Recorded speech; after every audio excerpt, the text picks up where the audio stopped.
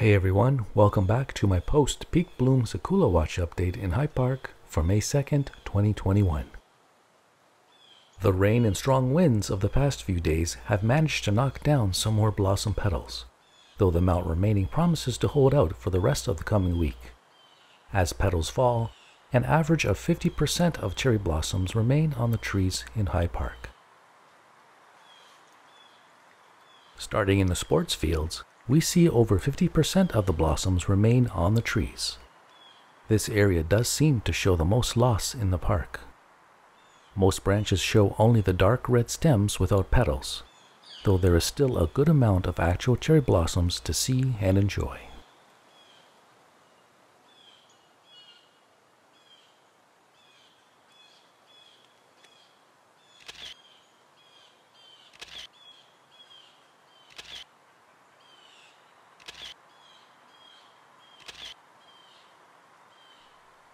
Cherry Hill is currently showing between 45 to 55% of the remaining bloom, with different trees noticeably showing more or less as you make your way down the winding path. Walking across the top of the grassy hillside, you will see trees that are already near empty, with others, including the large Sakura that was featured in the livestream video, still having a good amount of bloom, but leaves are starting to show. Here are some more examples of the trees in bloom on Cherry Hill.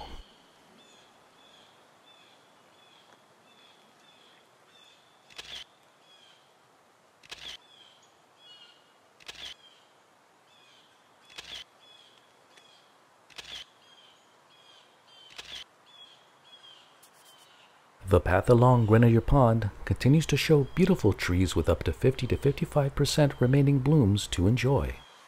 First seen are the small groupings of trees at the base of the hill as you walk along the path toward Grenadier Pond. The next grove of trees, located by the dock, also has a nice pink and white canopy of remaining blossoms to take in. Following the path further down, you find even more trees spread out in sections until you reach the steep hill, where these trees have closer to 45% of blooms remaining. Here are some examples captured by Grenadier Pond.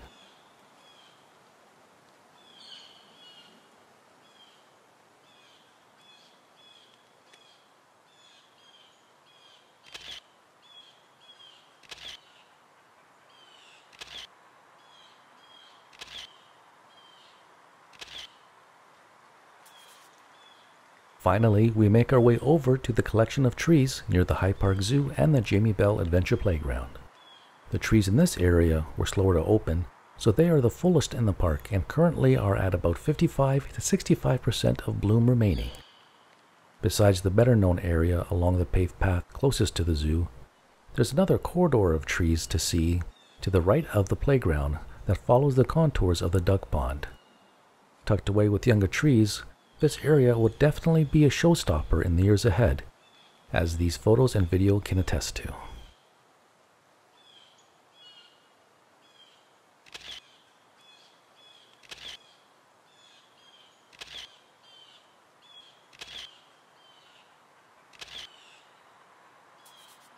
Rain in the forecast will help knock down even more of the delicate cherry blossom petals.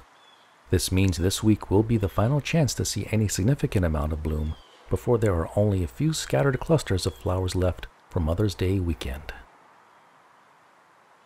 Please respect the park and others when you are out to help keep our spaces clean and safe. Anytime you visit the park, it's essential to follow these health guidelines. Social distance from others by keeping at least 2 meters or 6 feet apart. Avoid public crowds or engaging in large gatherings. And if ever in doubt, protect yourself and others by wearing a mask that adequately covers your nose, mouth, and chin. And that wraps up this episode of Sakura Watch. Thanks for watching. Please comment below, and if you haven't already, please subscribe, like, and share this video. And remember, you can always visit sakuraandhydepark.com to see the full update and high-quality photos. Be careful, be safe, and watch for more updates soon.